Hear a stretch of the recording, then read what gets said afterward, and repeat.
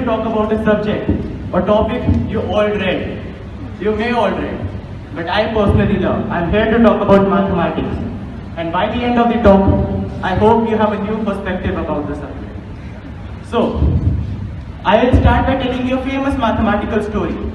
In a mathematical class, the teacher asked all the students to sum up the numbers from 1 to 100. The students immediately started summing 1 plus 2 plus 3. But there was one student who immediately answered 5050. Do any of you know how? What could be his reasoning?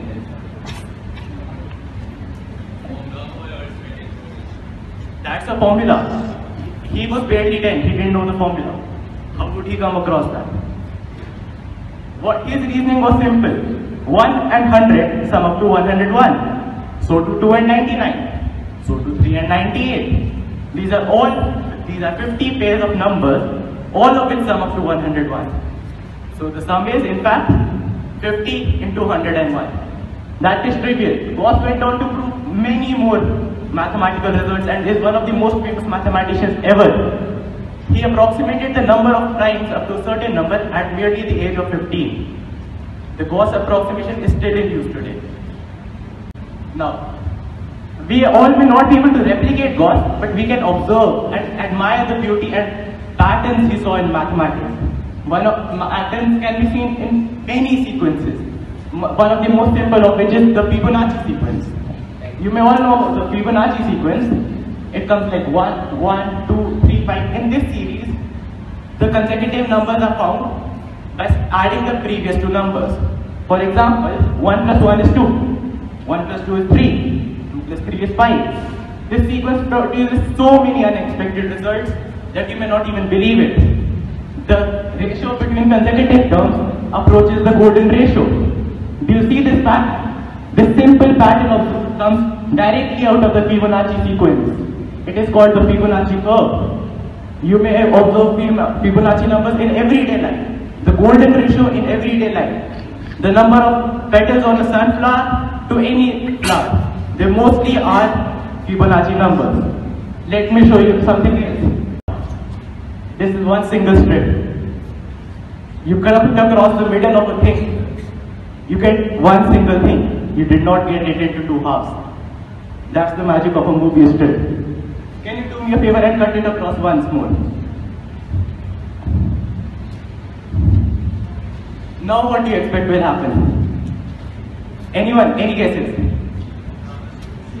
Huh? So you are saying one single strip will come out. Any other guesses? Two strips will come out. Two strips. Two different strips. Completely different strips. No. Well, let's see what comes out. Two interlocked strips. There are two interlocked strips. They are not separate, they can't be separate.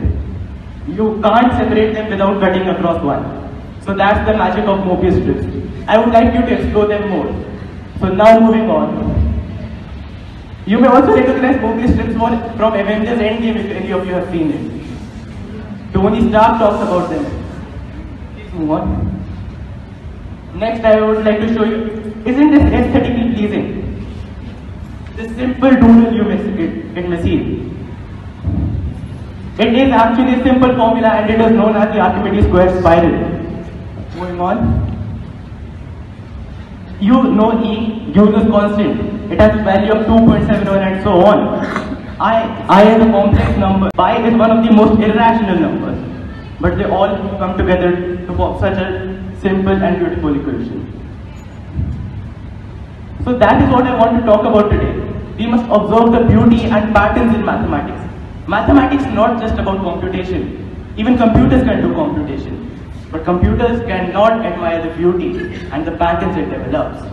So that is what we as humans should live for. Now, you must understand that mathematics, okay. So any of you, ask me a square of a number in the 50s. The square of 59. 59 is 3481. That may make me seem smart, but no, it is very simple. I simply did 50 plus 9 whole square. That is 2500 plus 2 into 50 into n plus n square. That is a formula you all have learned in 8th or 7th or 8th. And that is directly the result I used. So you must be able to understand how the computation actually comes. You get me? You must not just be able to know the calculation, know the formulas, but understand how it comes. And that's where the beauty of math lies. Okay, you all know the divisibility of rule of 9. See, it is actually very simple. You may also see it is the sum of the digits. But how do any of you know that? It is right here on the board. See, if you separate the numbers, that is what you get. This part is divisible by 9. You only have to check the remaining part. So that is 1 plus 7 plus 2 plus 8. That is what we have to do. That a similar result can be found for all divisibility rules. You can do that. And it's pretty simple. I found the divisibility rules of all the numbers in 5th, 6th grade, and I had a lot of fun doing it. Now, you all are scared of it, right? Scared of it, right? School. Okay, you like the subject, right? You're not even scared. That's great. Now, it is kind of the nightmare of students. The students I talk to, my friends, all are scared of it. They hate the subject because according to the school curriculum, we are given fixed path. We are not even told how the things take place. We are just given the direct formulas. Well, I don't believe that is how mathematics works. Mathematics is based on logic and the ability to think. And one of the most famous examples of it is Srinivasa Ramanujan, an Indian who did not have any formal education. He had zero formal education. He did not go to college, but he proved one few of the most important mathematical results in history. His work is still admired, and G.H. Hardy, his academic coach, or you may say, and he believed that Ramanujan is the greatest mathematical mind to ever grace this world.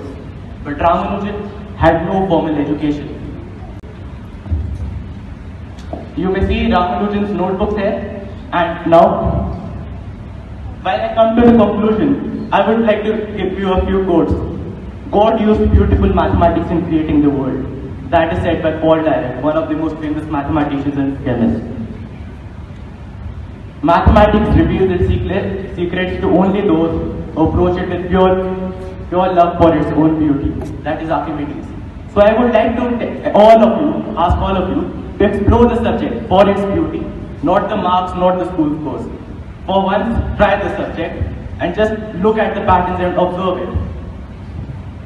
So no mathematical talk will ever be complete without giving homage to the famous Paul Erdös. So remember forever, prime numbers are weird. Thank you.